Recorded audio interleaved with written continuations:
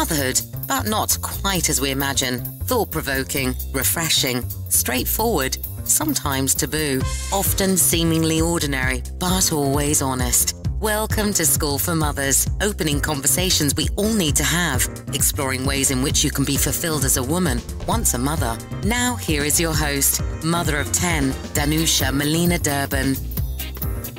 Hello and welcome to episode 8 of the School for Mothers podcast. I'm Danusia Melina Durban, your host. Since we launched this podcast 2 months ago, we've had a fabulous response from women and some men from all around the world. And before we move on to this week's episode, I'd like to spotlight one of our listeners. This is Rebecca Boston of the Diversity Puzzle. She wrote to us on Facebook, and I want to give Rebecca a really big shout out. Thank you ever so much for your kind words. Here's what she said.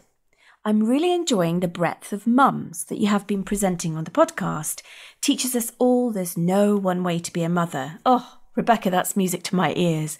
Thank you ever so much. I'm really grateful for you tuning in and being a loyal listener. And I'm especially happy to hear when an episode hits home. But I know that you've been listening to, I'm pretty sure, because you said it in your note, that you've been listening to every episode. So that is wonderful. And thank you for taking action and letting us know that you love our episodes. If you'd like to leave a review and possibly be a spotlight on this podcast, you can do so on iTunes or anywhere you listen to this podcast. I love to hear your feedback. I really do. So write to me at podcast@schoolformothers.com. That's podcast@schoolformothers.com. Before we go further, this episode is sponsored, you've guessed it, by MeSheets.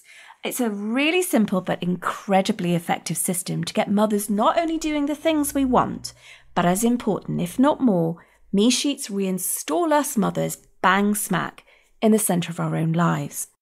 Now, mums have been using MeSheets now for many months. Some mothers have been using them for more than a year. And I have to say, I'm seriously thinking of recording some chat with them so that you can hear how bloody useful this simple download is. Watch this space. In fact, if MeSheets are making a difference in your life and you're using them regularly and you'd like to be part of a bonus episode on the subject of being central in your own life while being a mother, why don't you get in touch at podcast@schoolformothers.com. It's going to be an exciting bonus episode. I just know it. My plan is to talk to mothers using MeSheets all around the world because I happen to know that these sheets, this digital download, works for mothers living anywhere of any age, living very different lives. So if you'd like to be involved, write to me at podcast@schoolformothers.com. And by the way, if you haven't already got your own copy of MeSheets in your hands, go to schoolformothers.com/MeSheets. That's schoolformothers.com/MeSheets. Enough about everything else. Let's get on to episode 8. I'm thrilled to be joined by Miisa Mink for Drive. Miisa is a co-founder and chief doer of the network Driven Woman, Doers Academy, and a festival of doers. She's also mother of twin boys. Prior to creating Driven Woman, Miisa was known as a highly accomplished branding professional where she successfully launched and grew startups. She's been featured on CNN Money, Huffington Post, London Live TV, The Sunday Times, and is a We Are the City Rising Stars winner 2017 in the diversity category. This episode is all about inner drive. I've got a feeling Miisa is the perfect woman to ask about the differences between, let's say, feminine and masculine drive, as well as how to keep our drive really amped up, or do we have to? I know that as a mother with loads of kids, I really want to make sure that my energy is optimal. It's nearly Christmas and boy, it's hard to keep drive all the time. And that's one of the things that I want to ask Miisa about. So not Christmas, but how to keep optimal. Because I've got big visions, big ideas, and that needs me to be resilient. And I know that you're the same.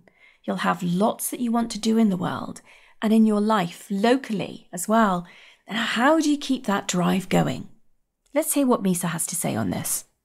So I won't make you wait any longer. Let's go ahead and dive into our chat with Miisa.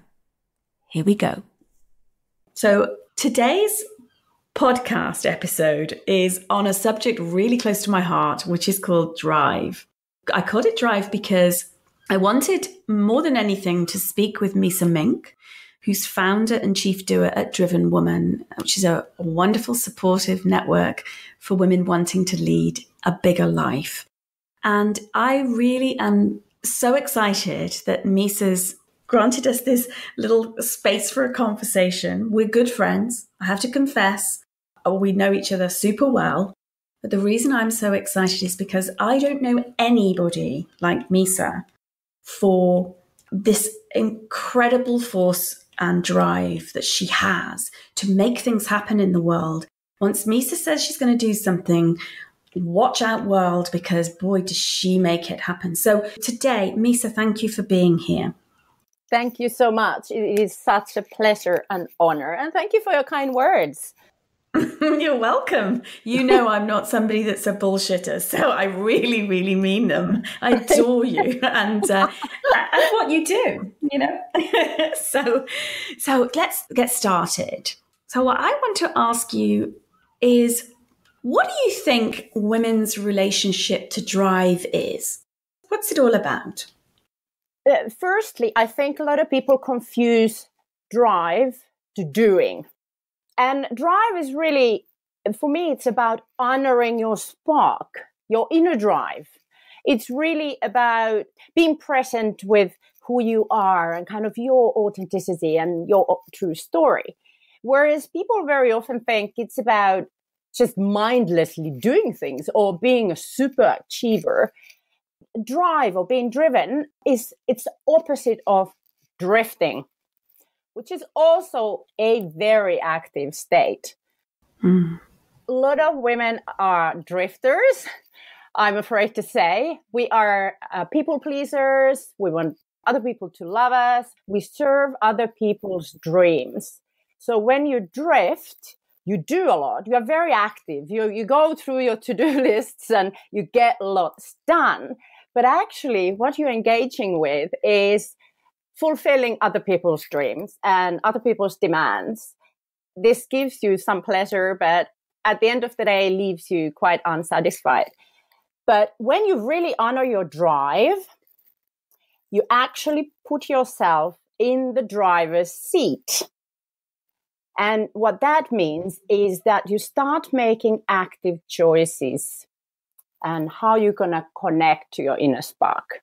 And sometimes it means doing lots. Sometimes it does mean, very often it means action, but very often it means inaction and saying no and being quiet and choosing to be alone and things like that. So kind of going and connecting with that inner spark.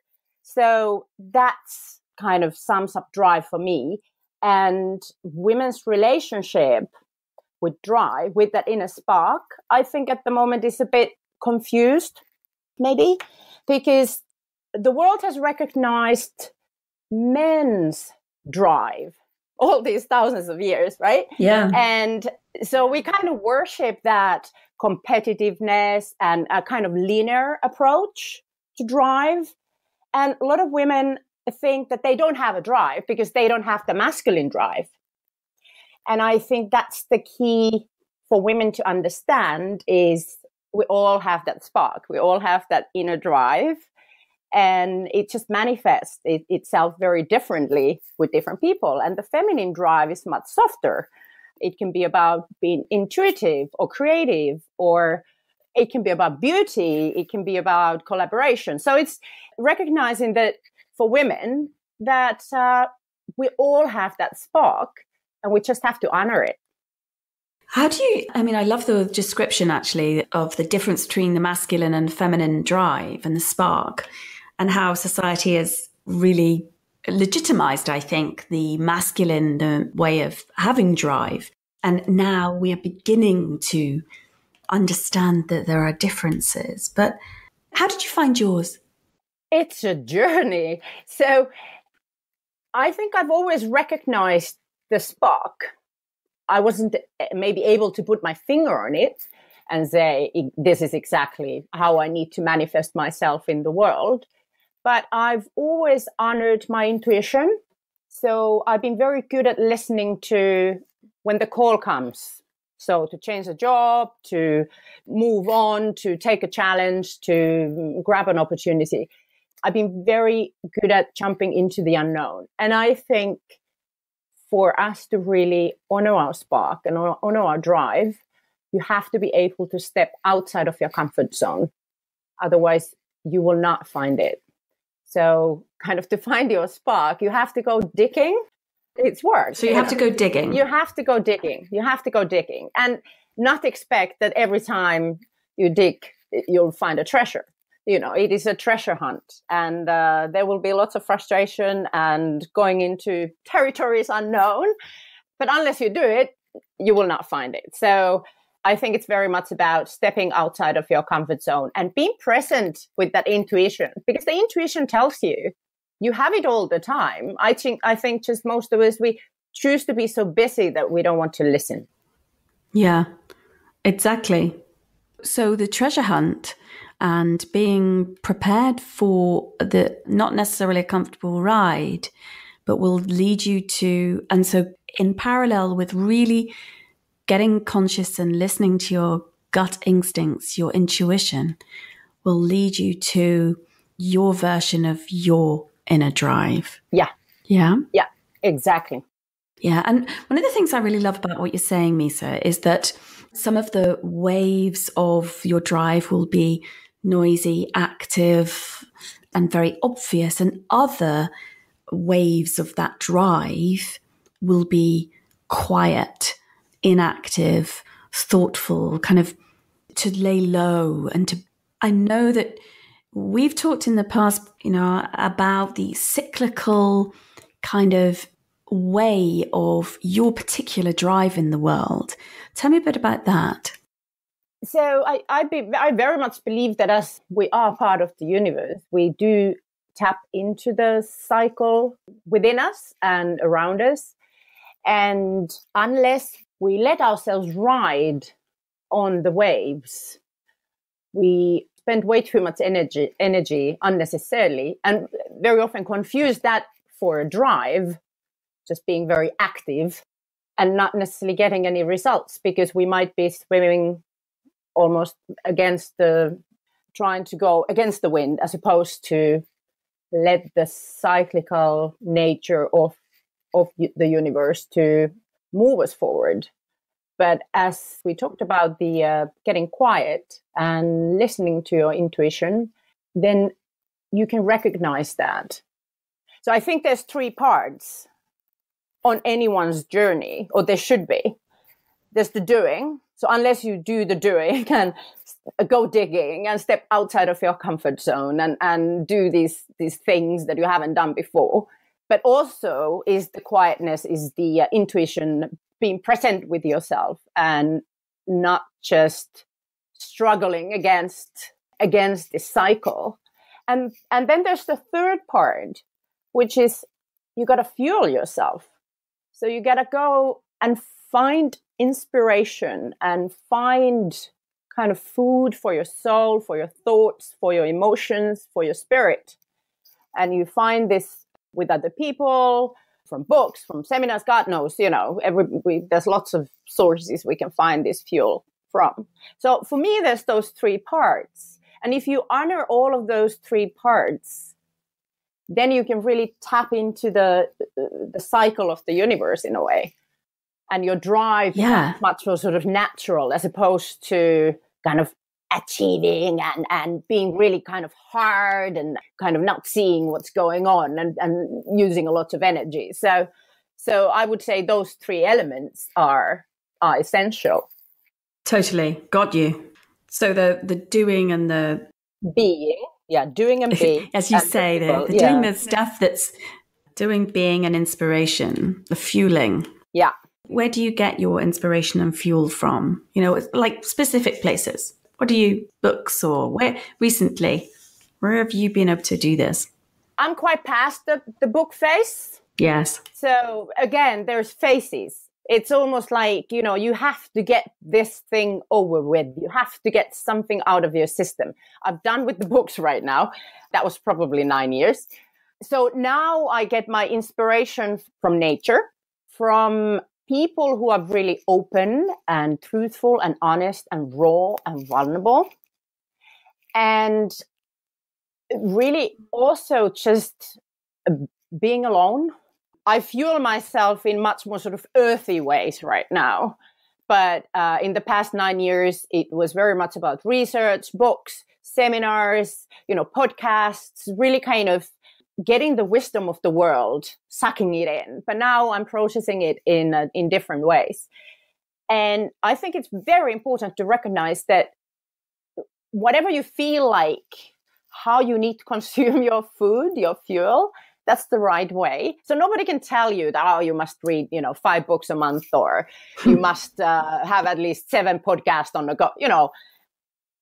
I don't care as long as you do the work and it feels authentic to you. So you need to, again, recognize that there is these different phases that you go through. Yeah, exactly. And I love that you're not saying that there's a certain quota or a formula or a model that you should be doing. Otherwise, you're not really fueling yourself. For me, what you're saying is that you're linking the being present with yourself and listening to your intuition very strongly. And from there, actually gathering the inspiration that your soul will tell you, at the time when you need to basically voraciously take in other people's views, well, through books or seminars or teachings, whatever, then you'll know that that's the mode that you need to be in. But when our soul says, no, I want to be alone, I want to just sit in nature, sit by the beach, by water, whatever it is, walk, it's that listening again. And so there is something you mentioned there that I'd love to pick up on. You also mentioned that you get your fuel and inspiration from people who are open and vulnerable and honest. And I think those were the words. I think you might have had another one in there as well. But so tell me what you mean, for where you are at the moment and for you as founder of Driven Woman, why is that so important to you? It's quite interesting when you get into this space that you see what is happening when you almost only meet and deal with people who are ready to be open and vulnerable, and they don't need any masks. So they don't operate from the operation system of ego, but from this inner spark. Because then magical things actually start to happen, because every time I meet these people, I know that they are there for a reason. And there is some sort of a soul contract or a message or some wisdom why this person is here today, right now. And because I am open, they are open. It's very quickly, the exchange is very quick. There is no wasted time. Everybody knows what's going on. So that's a very fast fueling process, if that makes sense, because there's no friction in between. And sometimes it can be something beyond words. So how you receive this information, and emotional well-being, or somehow your soul connects and you get a new understanding after meeting this person, for instance. And again, you can't put your finger on it. Yeah, no, I can hear that. I can hear you.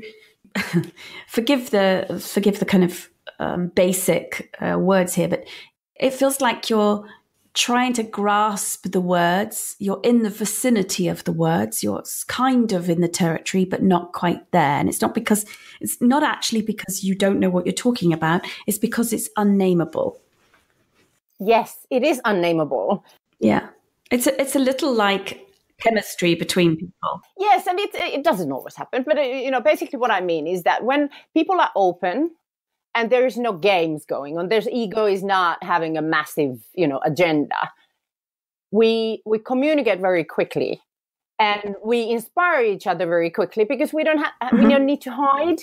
we can tell our true stories. And I know that when I meet people who tell their true stories, I learn. So that, for instance, happens at the life working groups at German Woman. When we're completely open, within 2 hours, the amount of inspiration, fuel, and kind of positive thought that people have generated around the table is massive. So I get completely fueled up in terms of wisdom and energy and positivity when I meet people like that. Does that maybe give it a bit more flesh? Yeah, I do. I know what you're saying. It's funny because not long ago, I was in conversation for a different episode called Masks.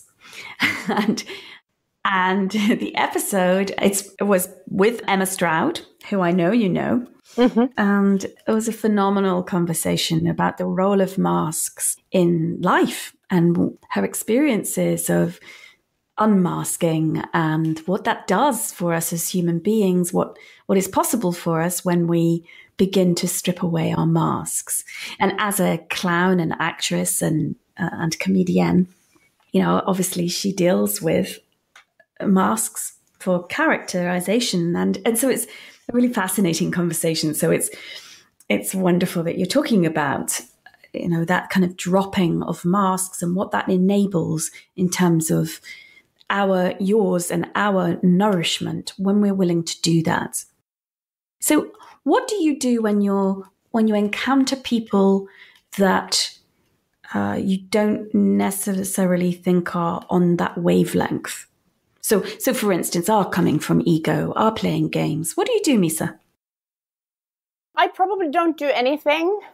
At the moment, people just pass me by. Our paths don't connect.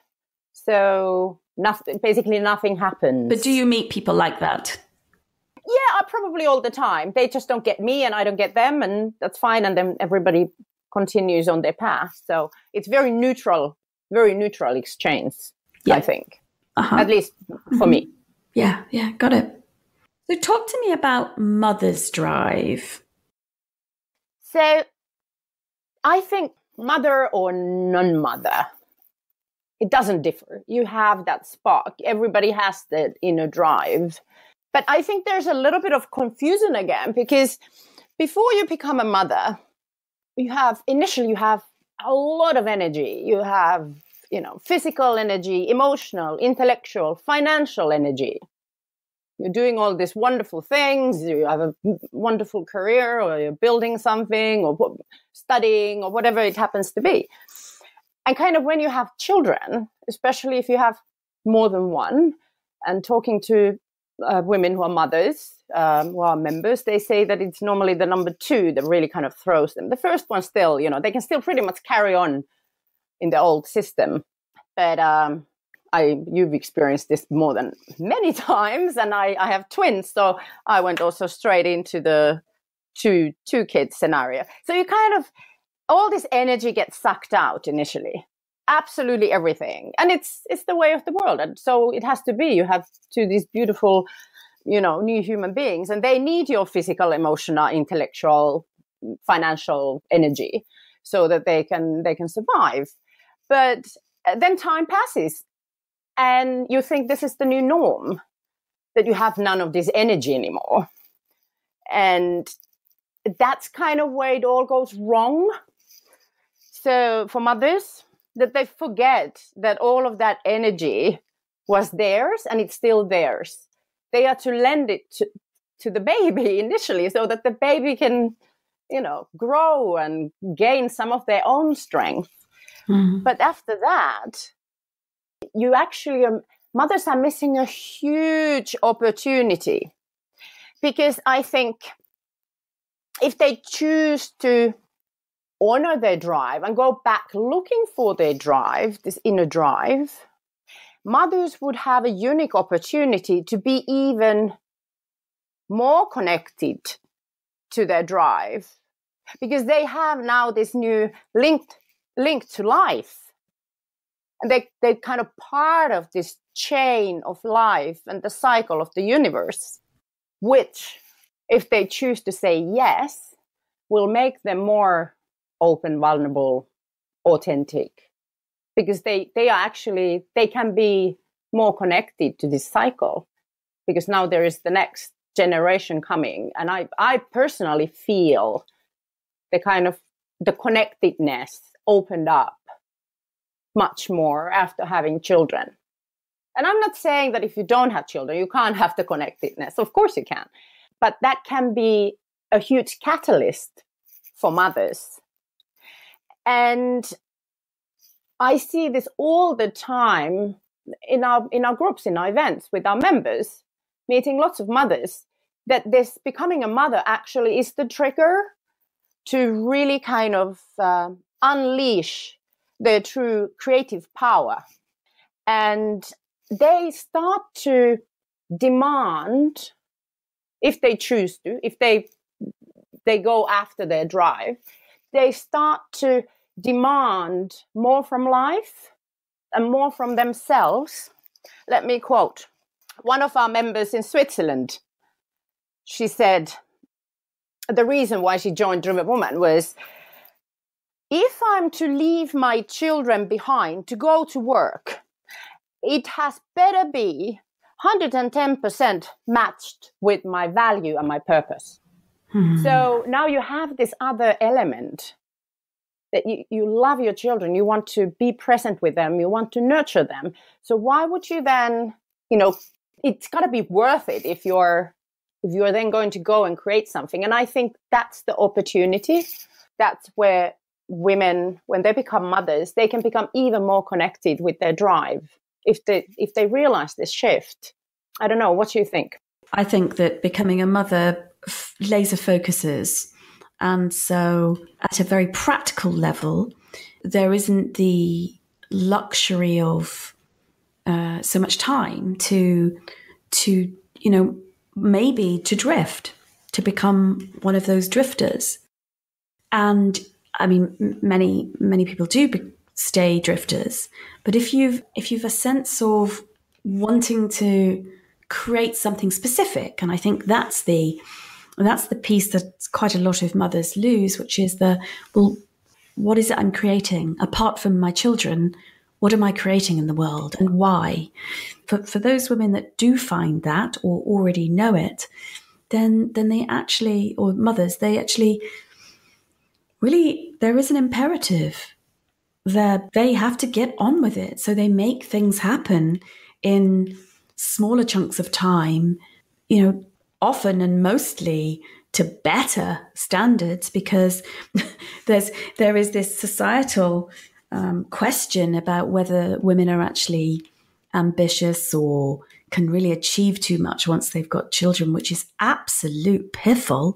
You only have to look around in the world to see that mothers are outstanding, creating outstanding things in the world, inventing, leading companies, leading countries. It's such piffle, but there's still a very, very powerful narrative that there's women's drive reduces and women's, therefore, ambition and achievements, therefore, reduce. And so I don't see that at all. I see those women that listen to that and believe it no longer work on their drive.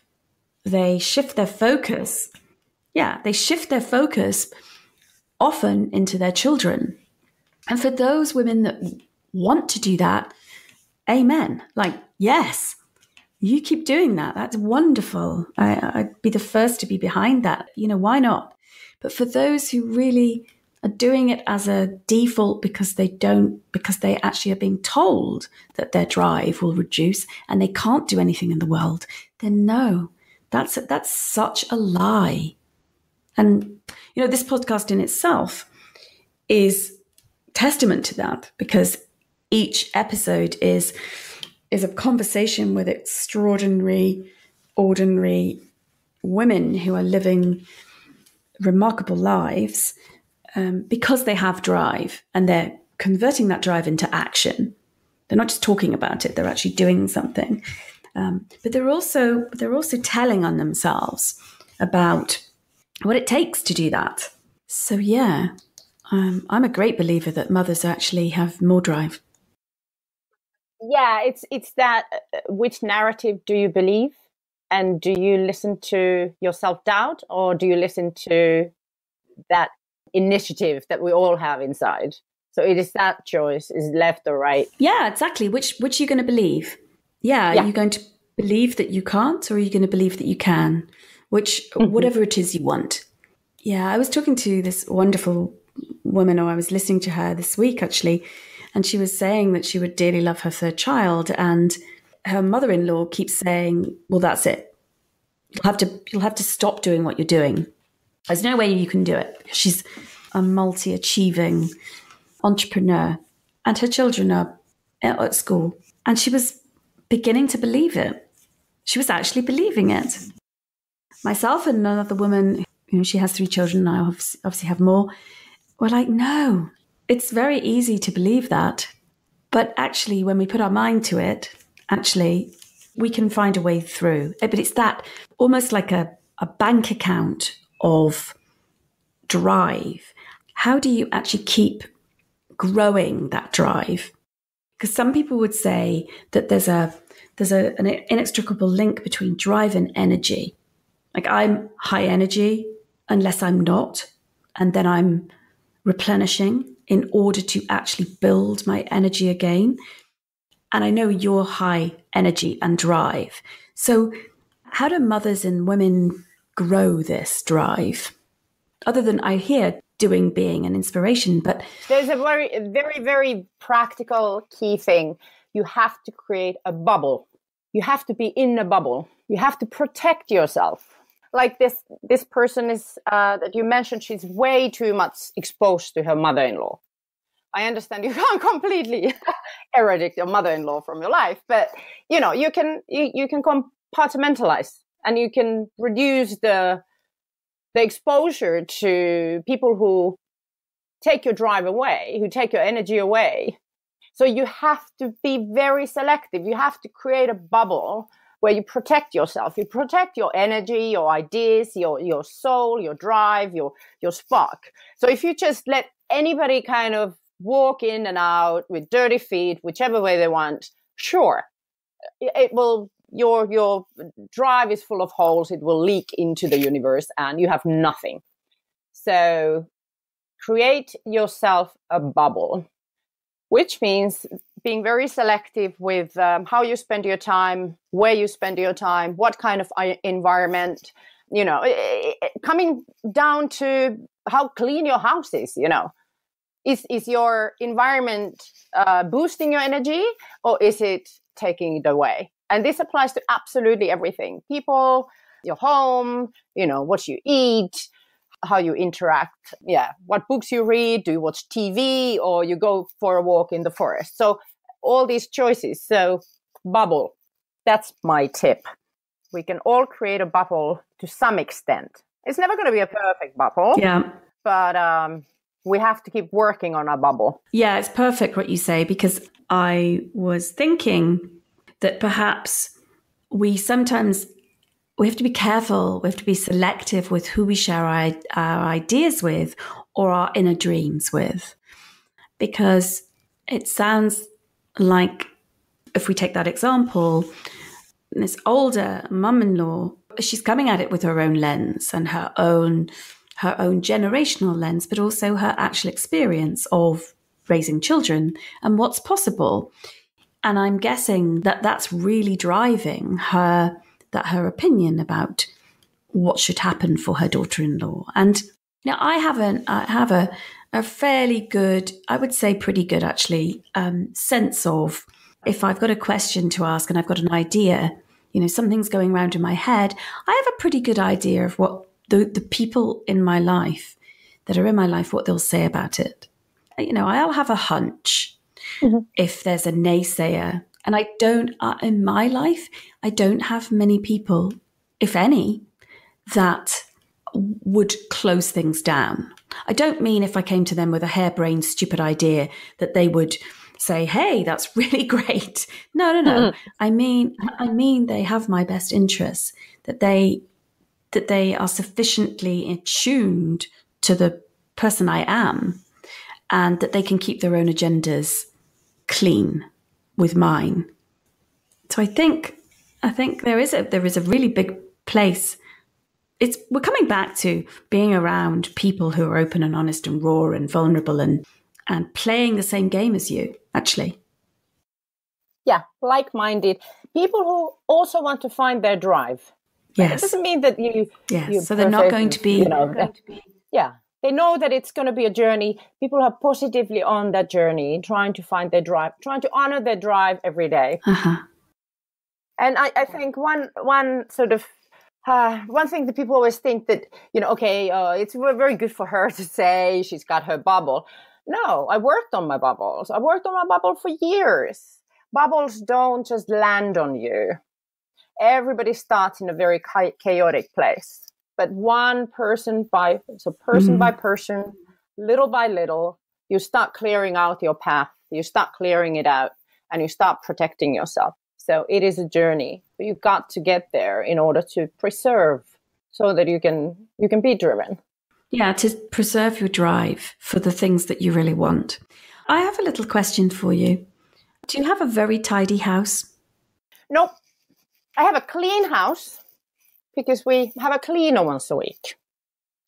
But I don't have a tidy house because I never pick children's toys out of an impulse. I think this is key to success. You have slots when you pick up toys and when you clean and organize. And then other times, you never act on an impulse. So I have very clear slots when I... So how do you live?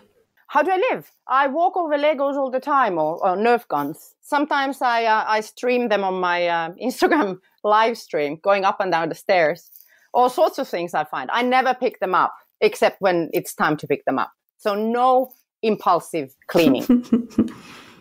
It's funny. I see some of this as you protecting yourself from, it's like that would be a distraction from the drive that you have. Absolutely. Absolutely. And, of course, I made one or two mistakes in my life and started picking up Legos. We all know it's a hole. It's a trap. You'll never come out of that. It's a constant, chaos. You go into that hole and you disappear. So for myself, inside of me, there's a very clear rule. No impulsive cleaning whatsoever. And yes, my husband suffers and he goes, and how many days have this jumper has been here on the stairs? And I go, 3 days. I'll pick it up day after tomorrow because then it's my cleaning slot. And so be it. It can be a little bit painful, but they get used to it. It's really refreshing. I'm so glad you're telling us this because I'm quite the opposite. So in order for my creative, productive, generative self to have connection to my drive, I actually need a really harmonious, really super tidy home. Oh, I have a couple of those rooms. Don't get me wrong. So where I work is tidy. Mm-hmm. No kids allowed. That's my office. And also the sitting room is tidy at all times in case somebody pops in for a drink or a tea or something. So I have, again, bubbles, protected areas from chaos, but where the life happens, where the kids run around, then I just close my eyes when it's not time to tidy up. So you can have it both ways. I know what I need to do. Thank you for helping. I need to take my contact lenses out. There we go. I can see it's hard. It wasn't easy in the beginning, but my kids are now 9. Besides, the good news is also they get used to that their mother is not there to pick up after them. I told them this morning when I had not packed their bags or done, all of this stuff when I was driving them to school. I said, I never pack your bags. Yes, mommy. You know that I'm here to give you kisses and feed you and love you, but I will not tidy up your room or pack your bags. Yes, mommy, I know. Mm. Yeah, this is such good lessons for 9-year-old boys or any children, actually. It's enormously important to get those boundaries clear? Yeah, my children are a complete mess. They're two very energetic boys. They are like a tornado at all times. So anybody thinking, oh, it's good for her to say because her children are the tidiest daughters. No, they are not. They are the messiest boys. So, you just have to wait that Friday comes and then you clean it up, or they clean it up. So some of the takeaways for listeners from this are that in order to maintain your drive, you need to protect your energy bubbles, not only within your own internal system, your physical system, but actually in your external system, your home, your relationships, everything about it, really. And to be vigilant about that, get clear about which bubbles you need to create, and then get ruthless about keeping your bubbles, and to navigate in order to keep your drive and to focus your drive in a way that has you make the impact that you want, or do the job that you want, or achieve what you want, whatever that is. But to actually, the doing, the being present with yourself, and the inspiration are critical parts of growing your drive and excavating for it, actually. And that really mothers have this incredible opportunity to stay close to cycles, to, just to be really clear that motherhood actually is a unique opportunity to mine for even more drive for yourself, rather than listen to that narrative that says, nah, it's over. It's like, nah, nothing for you now. It's quite the opposite, Miisa. And I watch you create so much in the world, in many spheres, across different entrepreneurial adventures and endeavors. And I think in the time that I've known you, your drive seems to be growing. Yes. You walk your talk on this, and you lie quiet sometimes, and use that time. So I actually see you living this model, living it. And it's wonderful. And the life working groups in Driven Woman are very unique groups where women, as you say, like-minded women who are growing their drive in order to make things happen. Yeah, I mean, they're a force. They're a really big force. Tell the listeners about your groups. I mean, how many have you got right now? Oh, gosh, we have 50 group leaders. So we have more than 50 groups. That would be UK, Switzerland, Finland, Paris, Germany, Sydney, quite all over the place. But I think the key thing of the life working groups is, and whether you're a mother or not, when you honor your drive, your spark, you want to achieve something, do something, express your purpose in the world, you need structure. You need a process.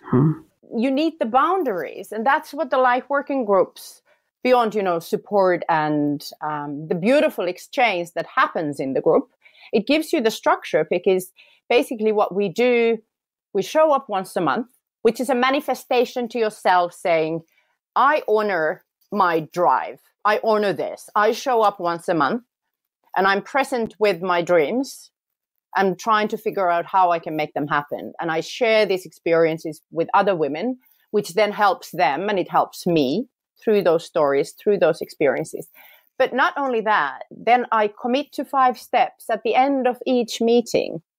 And I will report back in a month's time how the month went, how those 5 steps that I thought are crucial for me to move forward, how those went.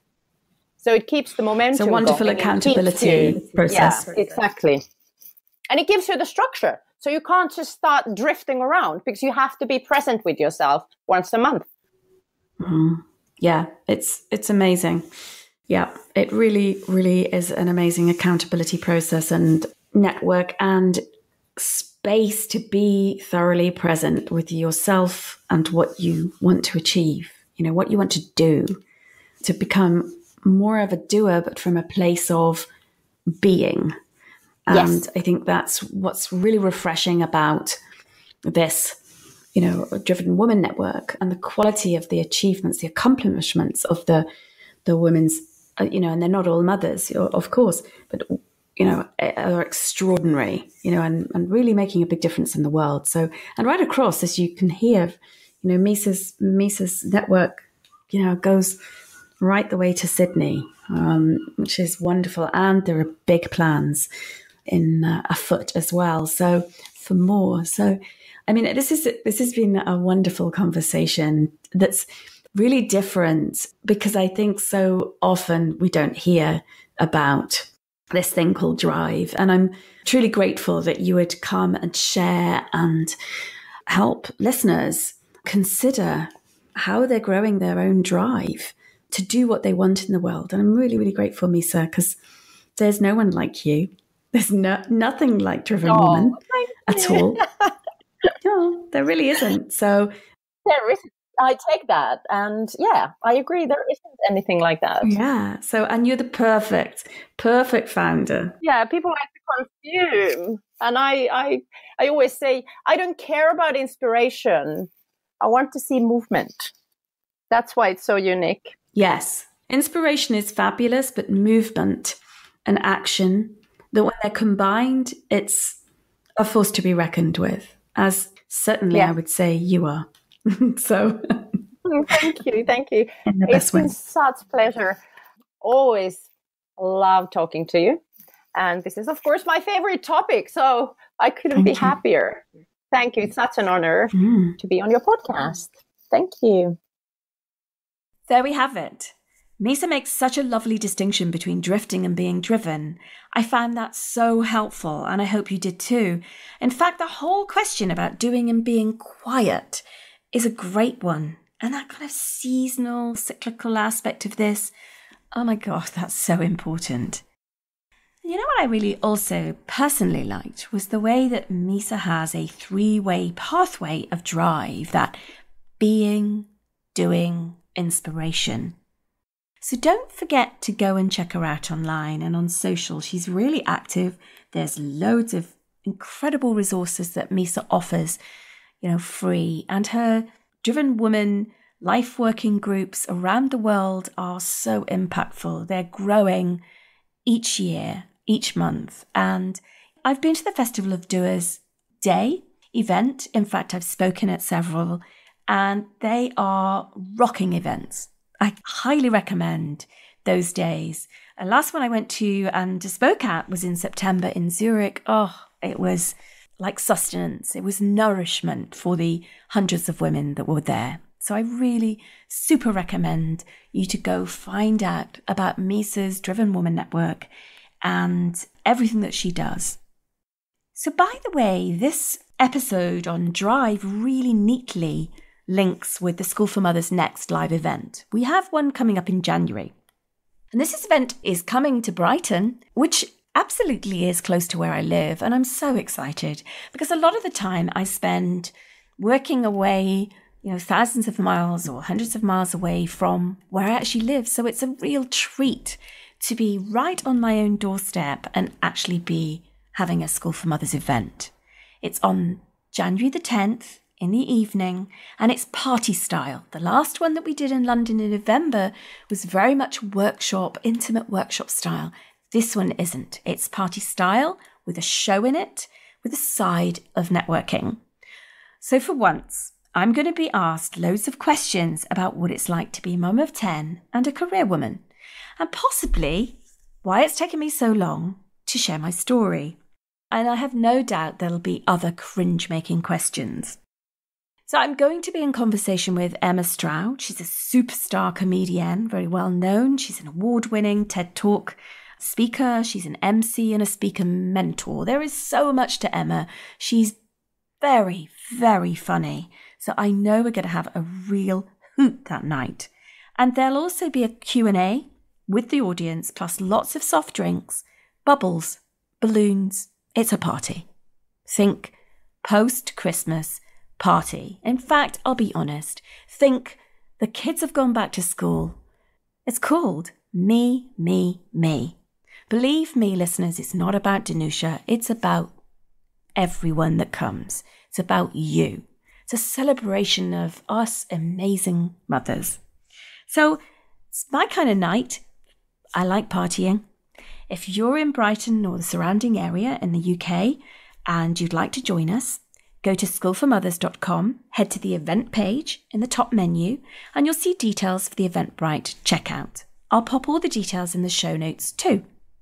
While I'm really aware that next week, on Tuesday, the day for our next episode, it's Christmas Day.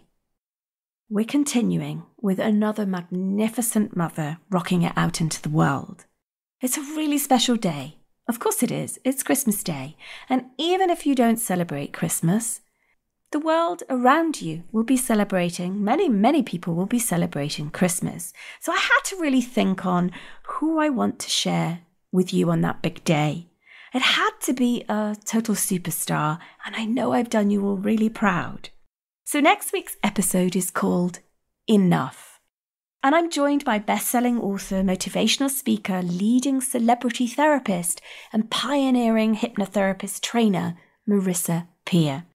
I know that Marissa and I will have a profound and impactful talk on the importance of learning to believe that we're enough. Yep, that we are absolutely enough. I cannot wait. Same time, same place. Why don't you meet me here? I know it's a big day. Thank you for joining us again. Here's to you.